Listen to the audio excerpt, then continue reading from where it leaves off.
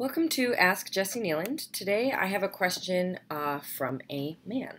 He writes, I have struggled with body image since I was young, growing up in a religious house where body was the site of sex and so de-emphasized. Till I was much older, I used to find myself ugly. It was only around the age of 24 that I began to think I must be good looking because of the affection of my then girlfriend. I was fit, had great skin, I started grooming better, started appreciating my body. I also received compliments on my looks, which made me feel great.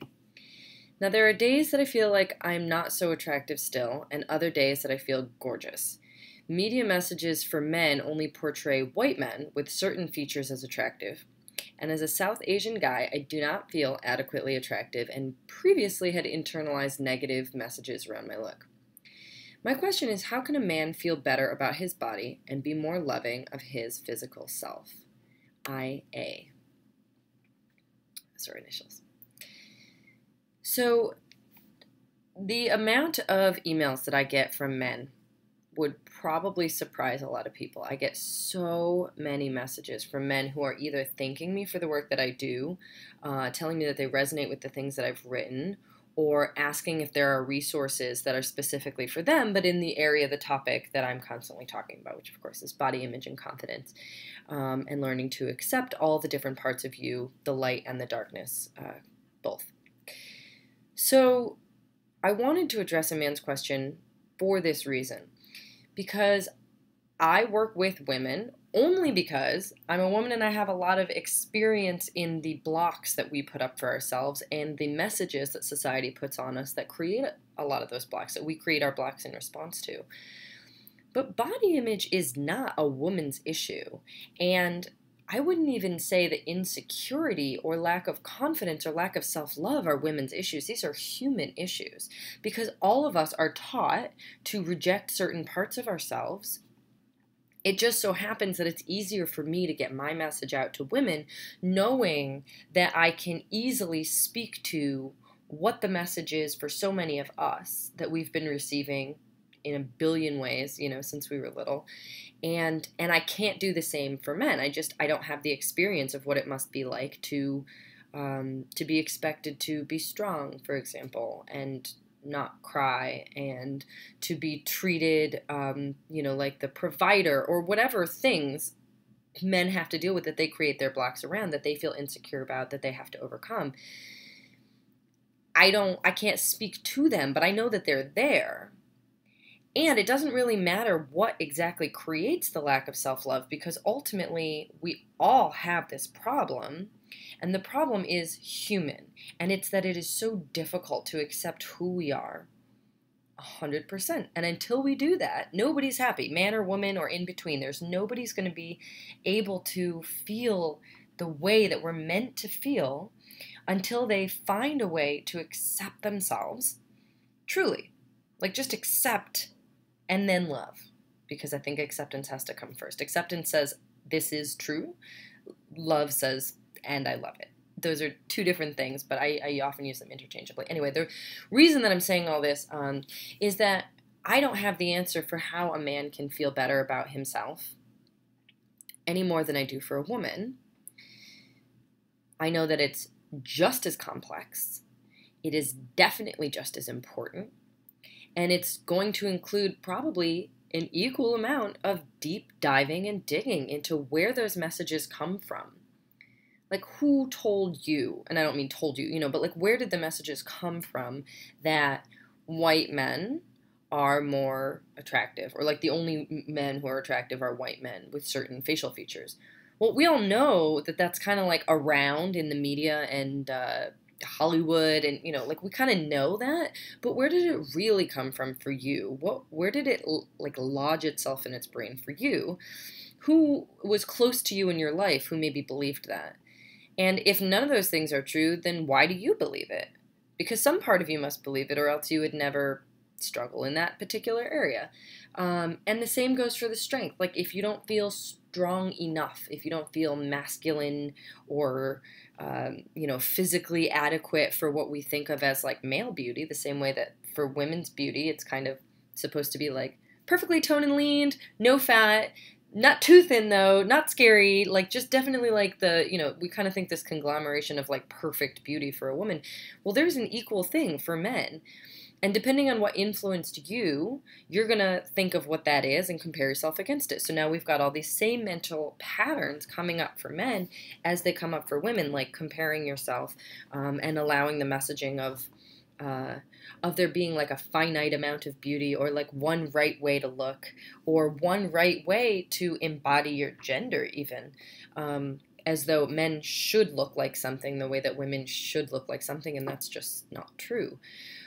So, I wish that I had an answer that was super simple. I wish that there were men doing this work. If you are a man doing this work, watching this video, please message me, because I want a male counterpart in the world of self-image, body image, self-acceptance, and self-love. Like this is my passion, and I just happen to be deeply invested in the actual blocks of women, but it is just as complex, just as important for a man to find ways of loving and accepting the body that he was born in and the life that he has, and then creating the kind of life that he wants out of that, using that self-love, fueling him forward, and being able to make choices that are proactive instead of reactive, that are empowered instead of disempowered.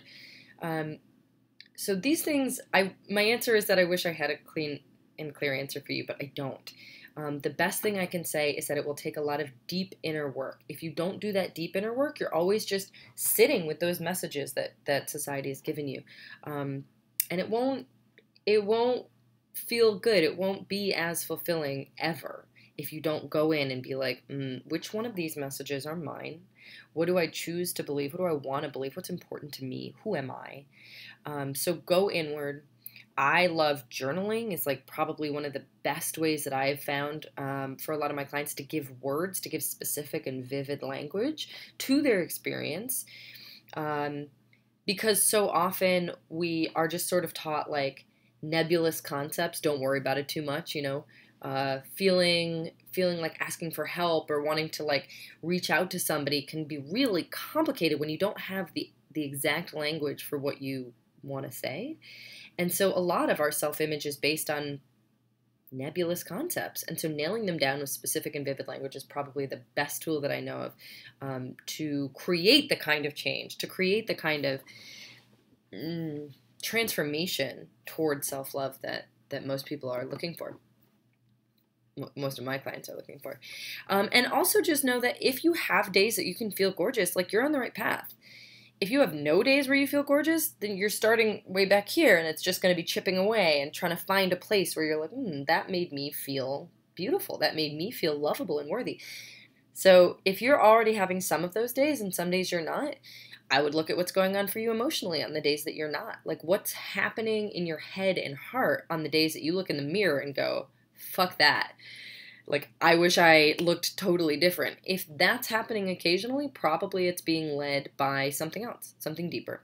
So start going inward on the days that you don't feel beautiful or worthy, and ask yourself, is there messaging? And then what am I saying to myself? Like, what's really happening for me that's creating an environment in which I'm dissatisfied with my body?